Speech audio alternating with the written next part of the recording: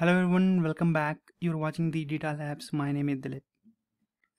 In this tutorial, we are going to learn how to display a progress bar with a user form in Excel and VBA. So before creating the progress bar from scratch, let us move to the demo file which I have already created and see how it works. So here you can see that this is the demo file which I have already developed.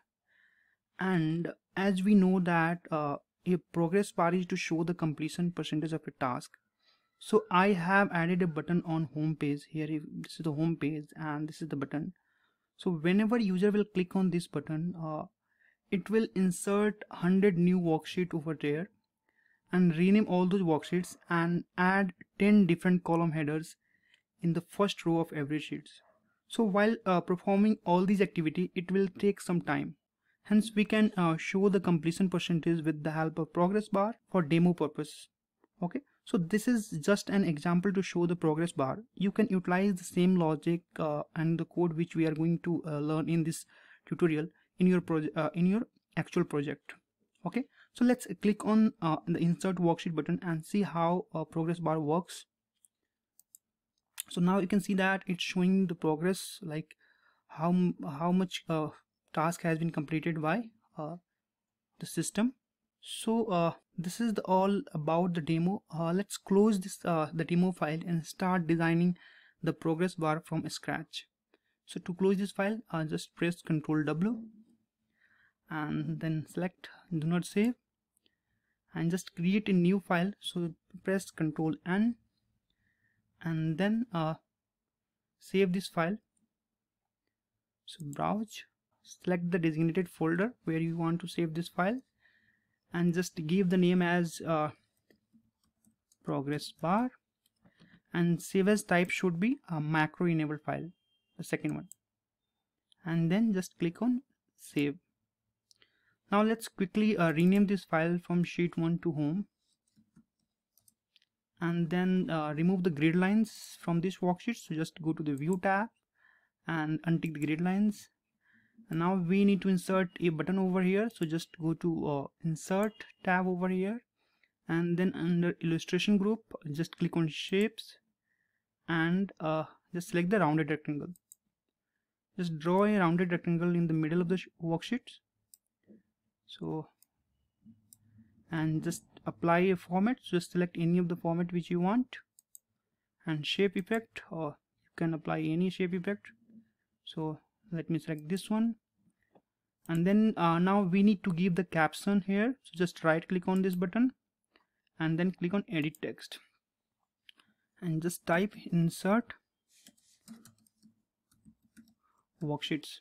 Okay, just select this button, go to the home tab and increase the font size, maybe 42. I think it's okay. So 28 is sufficient. Let's select this, make it center aligned, middle aligned. Just press Ctrl S to save the changes. Now we have done with the designing the home worksheet and button. Let's quickly move to the Visual Basic application window. So to do that, just click on developer tab over here, and then under code group just click on Visual Basic application button. Alternatively, you can also press Alt plus F11 as a shortcut key. So let's click on Visual Basic, and once you click on Visual Basic, it will open Microsoft Visual Basic for application window. This is the development where we will write the code or design the form.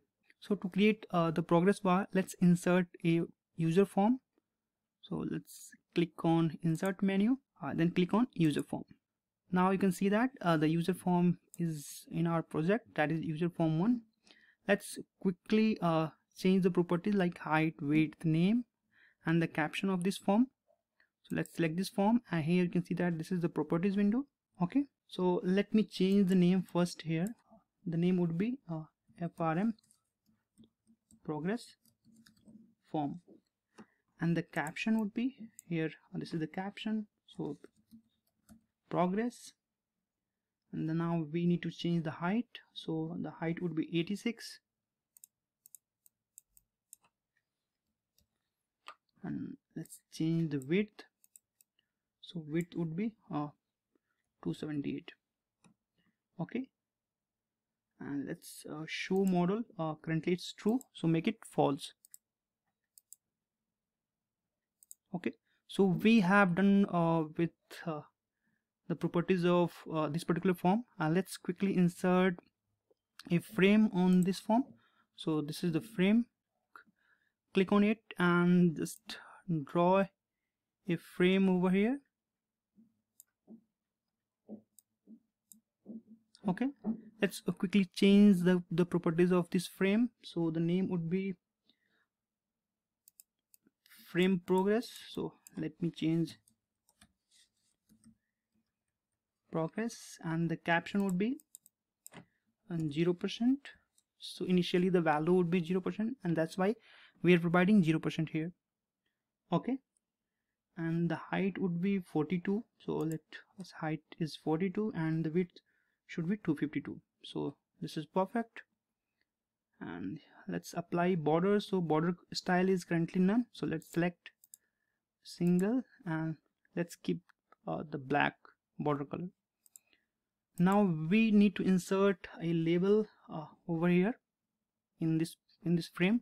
So let's select the label from the toolbox and draw a label here.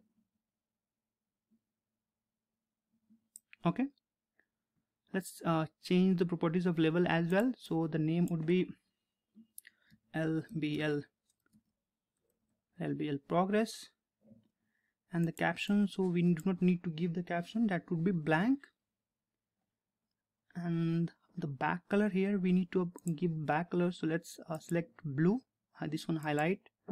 Okay, and the height would be, maybe you can keep 20, and the width would be 240. So 240, and the special effect should be this one. We need to select the special effect. Currently it's flat, so let's select this one, raised. Okay, so we have done with the properties for form, frame and label. So now time to write the code. So to write the code, we need to insert a module in this project. So let's go to insert and click on module. So here you can see that we have a blank module, and this is the code window where we need to write the code. So here we need to write a sub procedure to insert 100 new worksheet in this workbook, and rename all the worksheets with the naming pattern like custom sheet 1, 2, 3 up to 100. And then we will create 10 column headers in every worksheet with the help of this procedure. Okay, and while performing all these operations, we will calculate the completion percentage, and then we will increase the width of this level. Okay, so let's move to module 1 and let's start writing the sub procedure. So the sub procedure name would be sub process activity. Okay, and let's decrease this width here. Okay, let's declare a couple of variables. So first of all, we need to declare a variable that would be for integer. So dim I start as integer. So we will utilize this variable to initialize the for loop to insert a worksheet like 100 worksheet. Okay, and the next variable would be dim I total sheet as integer. So we will utilize I total sheet to store the number of new worksheets required in this workbook. Okay, and the third would be dim percentage PCT done as single. So we will calculate the total percentage, completion percentage, and will store in the PCT done variable.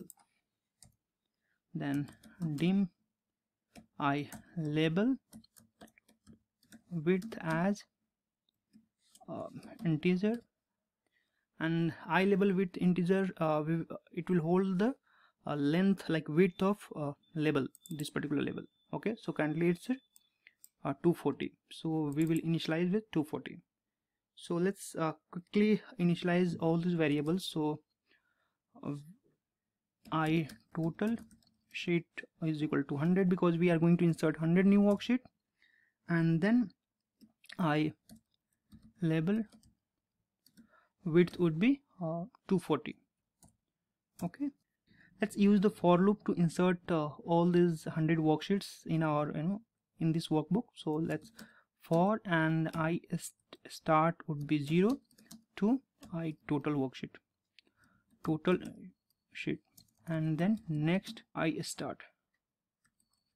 Okay, so let's write the code to insert a worksheet. So sheets dot add, and then after, so this would be sheets, and then again sheets dot count dot name, and the name would be custom sheet, and then is start. Okay, so here we have initialized I start with 0, but ideally it should be 1 because we need to insert 100 worksheet, and so let's keep it 1 to 100. Okay, so let's add the column header in newly added worksheets. So we should refer the same sheet, the sheets, and then sheets dot count dot range, and here a1 dot value, and the column header would be column 1. Okay, let's quickly replicate this line of statement for 10 different column headers. So 2. Okay, so we have done with the 10 column headers. Let's quickly change the column name. Basically, let's change the sequence column 2, column 3. So we have done with like adding a worksheet and adding the caption, the like header. Let's calculate the progress. So here we need to create the percentage done. So we will utilize this one, PCT done, and this PCT done would be, so I start divided by I total sheet. Okay, so now we need to increase the label header, here. So let's do that. FRM progress form dot label progress dot width, and width should be I label width multiplied by PCT done. Okay, so we have already the maximum width of this label, so we are multiplying this label 240 with the percentage done. Okay, now let's change the caption of frame. So FRM progress form dot frame progress dot caption, and the caption would be total percentage done. So here we will utilize format function and PCT done, and the format would be 0%, like percent. Okay, so we have done with both the changes, like we are increasing the width and we are assigning the percentage done to caption of for frame progress. Now we need to write the code to refresh the form so that it will display the changes. So here we will use do event, and then once like the loop will be completed and it will insert 100 worksheets, and after that we need to come out from this the form. We need to close the form basically. So let's write the code to close this. Unload FRM progress form.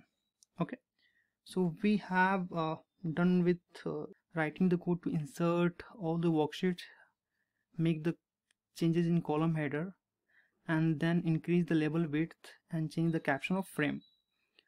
Let's write a new sub procedure to show the form. So here sub show underscore form, let's So basically we will utilize the show form to assign macro button available on the home worksheet. Okay, so here frm progress form dot show. So very simple.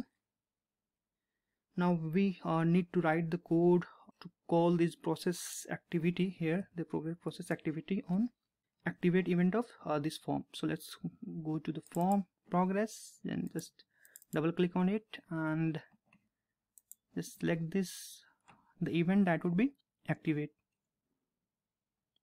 Okay, let's remove the click event procedure. Let's write the code here. So first of all we need to initialize the width of level width that should be 0. So me dot lbl progress dot width, and that would be 0. Okay, and then we need to call the procedure that is process activity. So now we have done with the designing and coding of the progress bar user form. Let's move to the Excel window, like assign the macro. So just click on this one and right click on the button available here, and then click on assign macro. And here we have two different sub procedures. So let's select show form and then click on OK.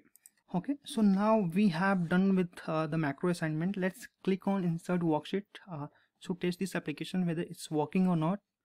So I'm just clicking on it, and now you can see that it's showing the progress, like increasing the percentage and adding the worksheet as well as inserting the column. So this is all about the progress bar in Excel and VBA. You can download the practice file from the link provided in the description box. You can also visit to our website www.thedatalabs.org to download several tools and trackers. I hope you have enjoyed this lesson, and if you have any question you can always ask me in comment section. If you have not subscribed our YouTube channel, then please do subscribe it and hit the bell icon to get the notification of all upcoming tutorials. If you find this tutorial useful, then please like, share and comment. Thanks for watching. Have a great day.